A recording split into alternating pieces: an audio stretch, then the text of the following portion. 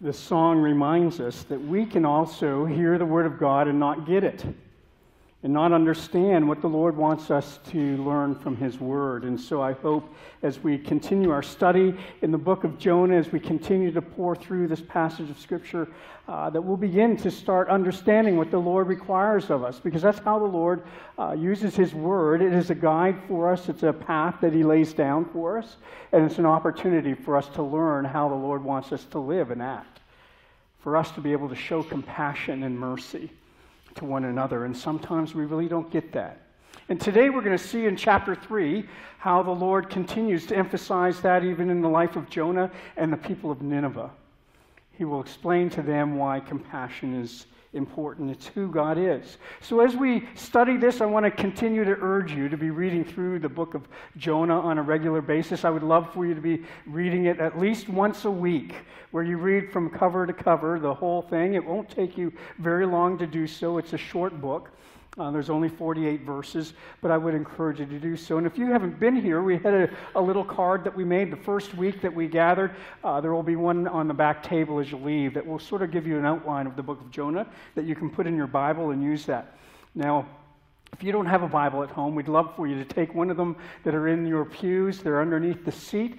If you don't have one, it's a gift to you from us, and we would love for you to have that opportunity to continue to read the Word of God, because this is what gives us hope and understanding and a guide for our path. So we've been learning that in chapter 1, we've seen that we have a wandering prophet, one who has allowed himself to have distance between him and God. And we have learned that we can do the same in our own Christian walk.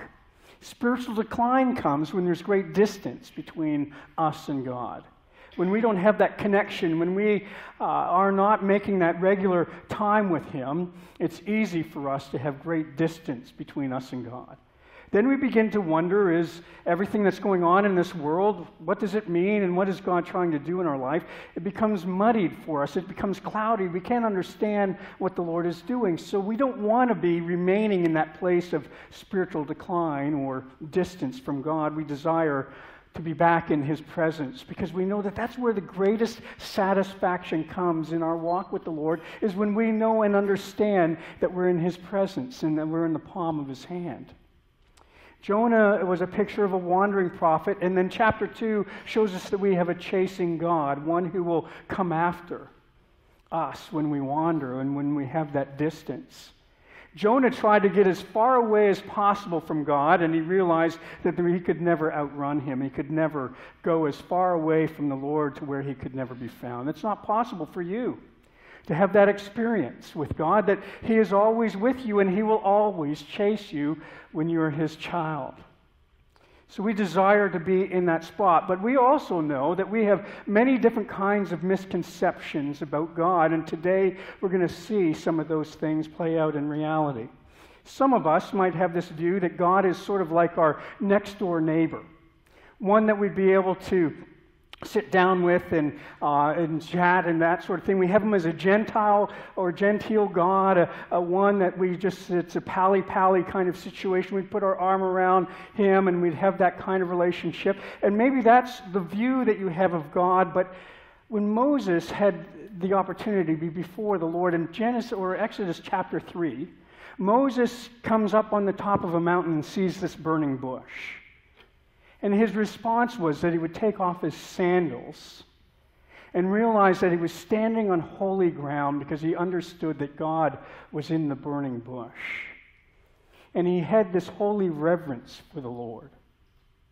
And he began to understand that the Lord is to be revered, and the Lord is to be cherished, and the Lord is in that way. But sometimes we've domesticated God to where He'd be no greater than our grandfather, and that His wisdom is only that we'd have of a good person telling us how to live our life. If that's your view of God, I believe Jonah is going to speak to your heart this morning.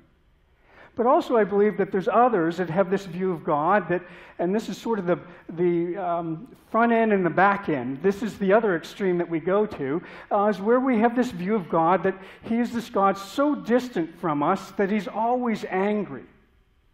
And God will never be on your side. So you believe that God is always punishing you for some of the things. He's always ready to pounce on you. He's always ready to do or lead you into something that you would dread to be a part of. And you begin to then keep distance from God because it's a lot safer to be far from Him. You don't want to be in that kind of situation. So you decide that you will stay away from the Lord because you really don't understand Him. And you always think He's mad and angry at you. So we need to have a proper understanding. And I think the book of Jonah helps us as we look at chapter 1 and we see that Jonah is running. And what do we find? We have a God that's chasing. In chapter 2, we see Jonah crying out to the Lord in his distress. And what do we hear? We hear a God that's ready to hear our worries and our concerns. And we're able to bring those to Him and lay them before Him. Jonah wanders from God, but instead of God pouncing, God chases. And when Jonah has hatred in his heart for the Ninevites, God shows that He loves the enemy. And He desires for them to know the good news that's found in Him. And God then is the one who loves the least and the lost.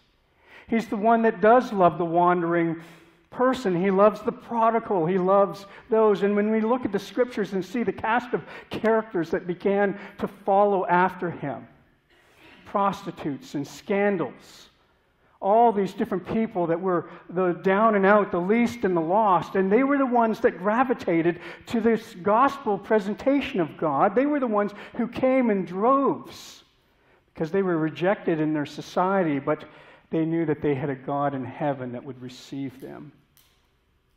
When Jonah would want to leave Nineveh to all of its ways, and he hoped that they would receive the justice of God. He hoped that they would be able to see the anger of God. That's what he thought they were going to receive, and instead God shows up and gives them mercy and relents in what He's going to do, and He proclaims that He would send a messenger. He even sends Jonah to the people that were God's enemy to speak to them. And there we see the grace and mercy of the Lord right before us in this book. When Jonah wants the Ninevites to reap what they sow, God delights in showing mercy.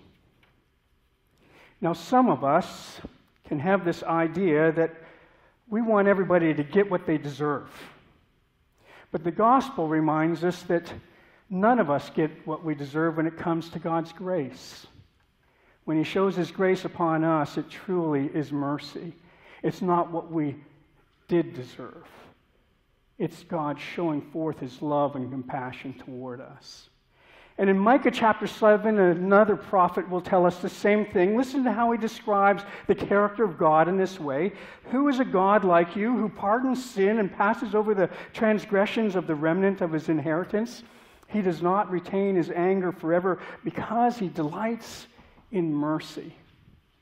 Now, I hope Jonah will give you a new picture of God, because I believe the picture is being painted for us to understand who this God is that we believe and follow. And so if you have your Bibles with you, I'd love for you to turn to chapter 3 in Jonah. And let's hear the word of the God spoken to us this morning, starting in verse 1. Then the word of the Lord came to Jonah the second time, saying, "Arise and go to Nineveh, the great city, and call out against it the message that I tell you." So Jonah arose and went to Nineveh, according to the word of the Lord. Now Nineveh was an exceedingly great city. There was probably about 150,000 people living in Nineveh at that time. And it was a 3 days journey to just walk through the city because of its breadth. And Jonah began to go into the city, going a day's journey, and he called out, "Yet 40 days and Nineveh shall be overthrown." Well, that wasn't the only words that he spoke, but this is the one that Jonah wanted us to hear. He was preaching a message that God was coming in judgment to them. And the people of Nineveh then responded with this. They believed God, and they called for a fast, and they put on sackcloth from the greatest of them to the least of them. And the word reached even the king of Nineveh. And he arose from his throne, and he even removed his robe and covered himself with sackcloth and sat in ashes. And that was a typical way of repentance, a typical way of responding to the Lord speaking to you. And he issued a proclamation and published through Nineveh, by the decree of the king and his nobles, let neither man nor beast, herd nor flock taste anything. He called for a national fasting. And let them not feed or drink water, but let man and beast be covered with sackcloth, and let them call out mightily to God. And let everyone turn from his evil way and from the violence that is in his hands. Who knows? God may turn and relent and turn from his fierce anger so that we may not perish. And when God saw what they did, how they had turned from their evil way, God relented of the disaster that he had said he would do to them, and he did not do it. Let's pray. Oh, Father, we thank you for this part of the story that paints a picture of you that we want to understand. That you are holy and you are worthy of all of our reverence. And indeed, if we were in your presence, we'd fall upon our face and realize that we're in the midst of holiness, just as Isaiah did as he had a glimpse of the temple and you're sitting on the throne. Just as John in the New Testament, in the book of Revelation, has the same kind of reaction, and he sees when you give him a picture of heaven that all the people that were gathered around your throne were bending their knee and falling before you in worship and adoration. Oh Lord, that should be the response of our heart and the way that we live our life, that we would revere you, that we would see you as holy, and we would pursue holiness in our own way because we are followers of you.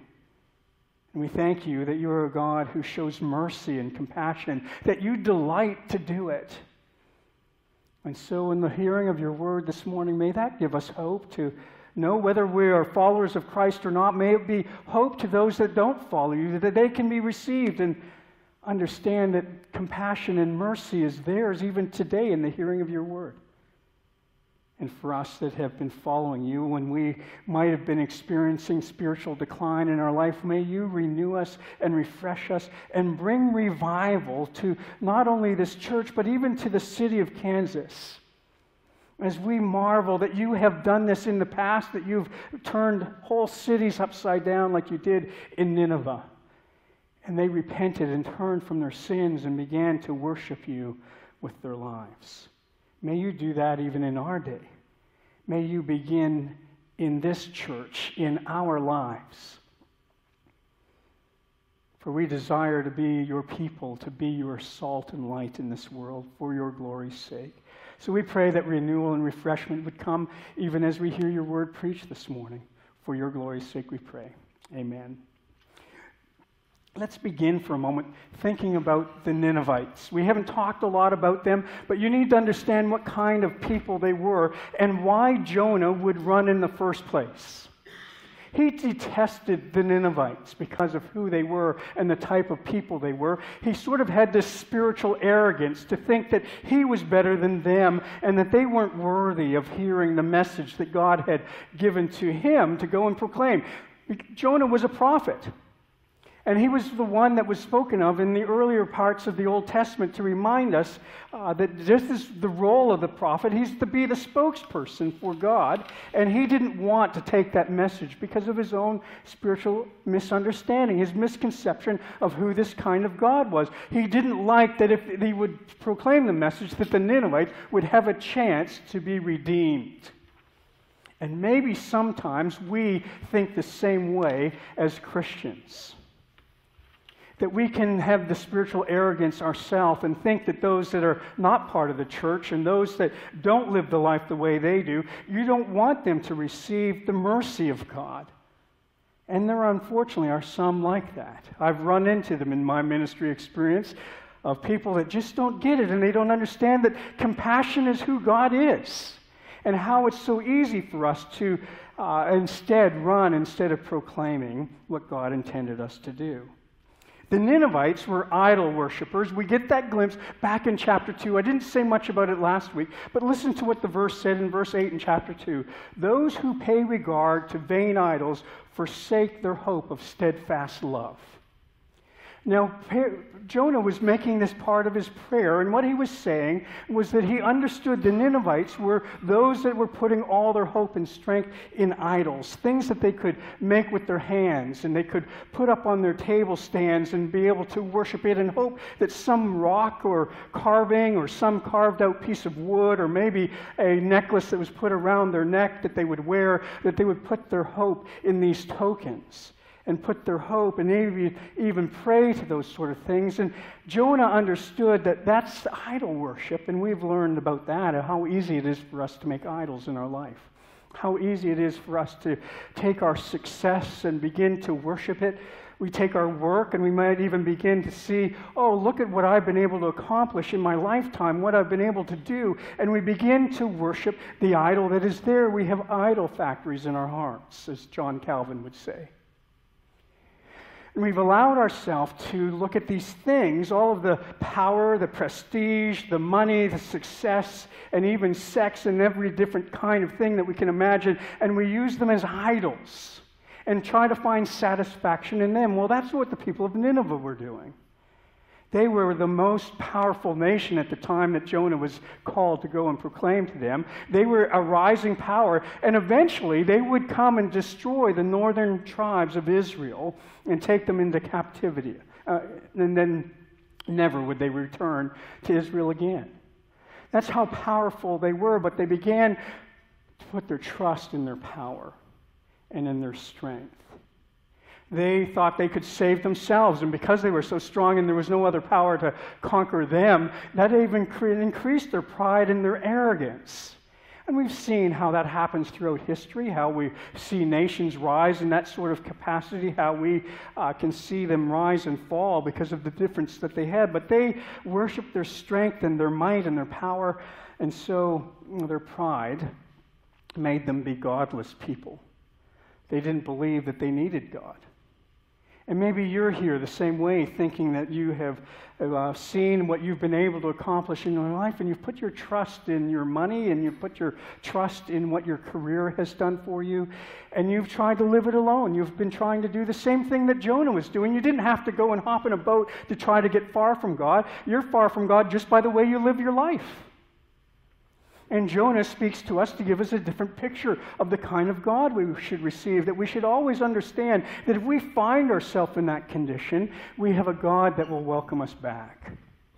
A God that is compassionate, a God who will give us second chances, a God who's willing to welcome home all of those that have said, I don't want you, but then when you come back, He wants you to understand that He's always wanted you and He's never wanted to leave you. And He welcomes you with open arms.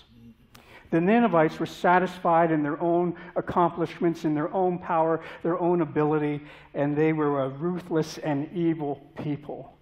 And now you can probably understand why Jonah detested them. He wanted them to get what they deserved. And unfortunately, we sometimes have that same attitude to people we don't like. That we think, well, let's let them have or get what they deserve. And the last thing we want to do is to start telling them about God. And I hope we can understand that if that's the attitude of our heart, it's what the book of Jonah is trying to correct. It's the very thing that the Lord wants us to see, that we should never be acting that way, because if we begin to study who our God is and what type of God He is a God of compassion and mercy. Really what the world needs. And He will destroy all the idols and all the pursuit of satisfaction in those things. And He wants you to lay those things down and return to Him and come back to Him. He wanted them to get what they deserved. But God wanted to show Jonah that He is a merciful God and a God of compassion. So in Jonah chapter 1, back in that chapter, in the early verse, he said, Arise and go to Nineveh, that great city, and call out against it, for their evil has come up before me. And the Lord is reminding us that this is the type of God. He understands how evil we can be, and yet He's gracious in even sending Jonah. He's gracious in redeeming you out of the darkness and bringing you into the marvelous light. So then you go back into the darkness and you shine as lights in the midst of darkness. And that's what Jesus starts to preach in Matthew chapter 5 on the Sermon on the Mount. And calls us a city that's on a hill. It's so something that can be seen and visible. So the church becomes that kind of agent as the Lord uses us to accomplish this end, to bring renewal to people that are living in darkness, to bring mercy to people who are doing evil, to show compassion. And if we really understand it, He did exactly that to you, because you were God's enemy. And if God wanted to treat us the way we want to treat people, then we would never have mercy and compassion. And instead, while we were God's enemy, He would even send His Son, Jesus Christ, to come and die for us, even when we were a great distance from God. And He would say, I want to bring you back, and here's the extent that I'm going to go. I will offer my Son, and He will offer a perfect sacrifice to make you right with God. And we begin to see how Jesus is seen in this passage of Jonah over and over again. Because even at the end of the prayer in chapter 2, Jonah said this: salvation belongs to the Lord. And really what he's saying is that he's trumpeting this idea that God is a God of salvation. And that's the message we take to a lost world, that God desires to reclaim you, to bring you back home and to restore you. And you know what? He's done that in my life. And then you have the opportunity to speak to your coworker, your neighbor, maybe someone in your family that doesn't know the Lord. You have the opportunity to proclaim what the Lord is. He's the God of salvation. And He desires for all of His children to come home and know Him. And He has planted us as His church and His people to do that very work. God delights in rescuing the perishing. Jonah didn't have a heart like God in this story. And when we read the next chapter next week, we're going to even see again where Jonah just doesn't get it, and that's really how the book ends. It ends with a prophet of God that really doesn't get who he was proclaiming. And we're going to see his anger next week. He's angry at God because He would show mercy. And if that is your attitude, then the book of Jonah has been written for you, to speak to you and to tear down your belief that that's the kind of God we would follow. Because God is slow to anger, and God is compassionate and not willing that any would perish. And the extent that He would go to would be offering His Son in order to make all things right and restore the paradise that was lost. And He desires to bring people out of the pit, just as He did in the life of Jonah, who was into the belly of a fish and headed toward death. And the Lord redeemed him and brought him out and spits him out on the dry land. And that's the story for us to remember. This is what God does with His people and for the lost. And so what happens in Nineveh is a remarkable story. The whole city experiences the revival. A prophet who goes reluctantly even to preach the good news, but he goes and he becomes the herald, and God uses the preaching of Jonah, but it's the power of God that comes in the preaching that Jonah would have, and the power of God sweeps over the city. It's sort of like the fog coming in and resting on Nineveh. But instead it's the power of the Holy Spirit working in their life. And then from least to first, all they do is everyone returns and repents and relents of their sin. They turn away from what they're doing. And a massive amount of people came to God. It's similar to Acts chapter 2 when Peter preaches in Jerusalem and 3,000 people come to the Lord in the hearing of His word.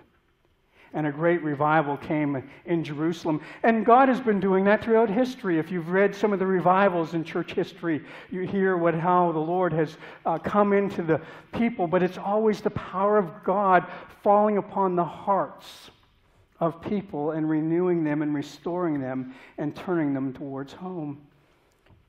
They turn from their sin, and we have a picture painted for us of what it looked like. Jonah preached, and God brought His power. And the people of Nineveh in verse 5, they believed in God. That was the response to hearing the preached word. So maybe that's something that you need to do today as you hear the preached word before you this morning, that you too would see that the Holy Spirit would come in your life and restore you and renew you and bring you back with saving grace. And the people responded, and even the king declares a national fasting for the people and let them call out mightily to God. And there's the steps you need to take. To return to the Lord in this sense is that you believe in Him and then you cry out to Him and let everyone turn from their evil ways. There's a simple picture of what salvation looks like. That if you have this idea of you're trying to figure out who God is, that the Lord desires for you to turn from your sin, to cast away all the idols that you've made in your life and how you're trying to seek satisfaction in them. He's telling you to cast those aside and return to Him, because He will be the one who truly gives you the greatest satisfaction. And you'll see over a lifetime how futile it is for you to chase after the wind, to allow the pursuit of power and success to give you meaning, because it could be gone tomorrow and you'll try to find something else to replace it. Well, the scriptures are going to tell you, replace it with God. That's how you were intended. You were created for that. We were all created with a God-shaped hole in our heart, and He desires to be king. And the struggle is that we want to be our own king. And there's the battle. There's the tension. And Jonah is also wanting to be setting his own destiny. And he wants to not do what the Lord does. He doesn't want the people to receive mercy because he feels that they should get what they deserve. He had the wrong heart attitude. And the Lord comes into our life and starts changing our hearts. Changing our hearts so that we have a whole new way at looking at the lost and the least. And that we become compassionate people because God is a God of compassion. For a church to not be outward reaching is a church that doesn't get what God is. When we are not doing the task that God has called us to be as a church, then we too are just like Jonah, that we don't get it. And we can sit and have a comfortable country club type of church, but if we are not reaching to the least and the lost and compelled because we have a God who is compassionate, and He showed compassion to me, so He wants me to do the same to those around me, and He's placed me here at this particular point in time to do that. When we don't get that, we don't see the power of the Lord working in our churches in that way. We don't see renewal and revival. So the Lord is doing a work even in our midst. As we join together at Covenant Chapel and Cornerstone together, the Lord is doing something unique, a wonderful story for us to all have second chances at doing the work that the Lord wanted us to do, to be a church that He desires for us to be the spokespeople for God's good message that everybody needs to hear. Even the Ninevites that were the enemy of God, God showed compassion. And so when we look upon our city, and as Doug prayed in the pastoral prayer, and we hear about all the blight, all the difficulties that are going on in this city, do you believe that God could bring renewal and revival to this city? Do you believe He's powerful enough to make that happen in our midst, and maybe even through us and other churches that get it as well? I hope it's something that you'd be praying for. I hope it's something that you desire to do. I hope it's what you practice in your daily living. That when you go to work tomorrow, that you understand that you're there for an intentional purpose for the Lord to use you in whatever shape or form it may be. Tomorrow when you go back to school, as students, you see that the Lord has planted you there for that very purpose, and that He can use you in that particular way. Because the Lord is even gracious to His enemy, and He may use you to be able to speak to the enemies of God, and maybe even to your own enemies, like Corrie ten Boom. You've heard me speak about her many times, and I want to end with a little story about her experience. Again, she had that opportunity. I've used an illustration about how she met one of the captors, one of the soldiers that were used there, but she had an opportunity about 10 weeks after she was liberated from the prison. You remember her sister Betsy was there, and she died in the concentration camp. Well, Corrie ten Boom took her sister to the nurse, and the nurse was very brutal with her, was cruel. And when Corrie ten Boom was out speaking, she saw a lady that she realized was a nurse. And this nurse didn't want to look at her because she recognized Corrie ten Boom. And so as Corrie was sitting there seeing this lady in her midst, and she sees that she's putting her head down and doesn't want to make eye contact, Corrie's heart starts to breed this anger and rage. She is so angry that she was like Jonah. She didn't want this nurse to see and hear the good news. And so what was Corrie's response? She began to pray, and she said, "Lord, forgive me. Forgive me that I don't love my enemy enough to tell the good news to them."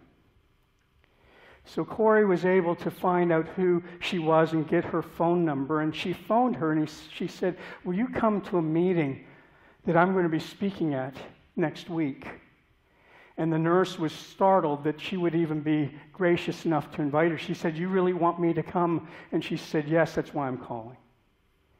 And Corrie then went and spoke at that meeting, and afterwards she sat down with the nurse and began to share the good news, the gospel, because after she'd been praying for a week and trying to subside the anger and rage that was in her heart, because she thought that nurse should have deserved justice of God. And she read from her 1 John chapter 4, verse 9. "In this the love of God was manifested toward us, that God had sent his only begotten Son into the world, that we might live through him." And as she sat there with that nurse that day surrendered her idols, surrendered her life to God, and here the captive restored the captor. And here the Lord will do that work in our midst. He's been doing it over and over again, and he desires to use us, his church, for that very end, because he showed you how far he would go, that he would give his own Son to do the same. And Jesus came to die for his enemies. And Jesus came to die for you while you were an enemy of God. And God didn't want you to get what you deserved. Instead, he showed you mercy. And so we should be, of all people, the most compassionate. And unfortunately, the church worldwide often doesn't have that picture painted of them. But we should be a people of compassion and mercy, serving the Lord in whatever arena it may be, the gifts and talents that he's given to you, so that his glory would be seen in redeeming the perishing, rescuing the lost, because the Lord has a heart for the least and the lost. What about you? Let's pray.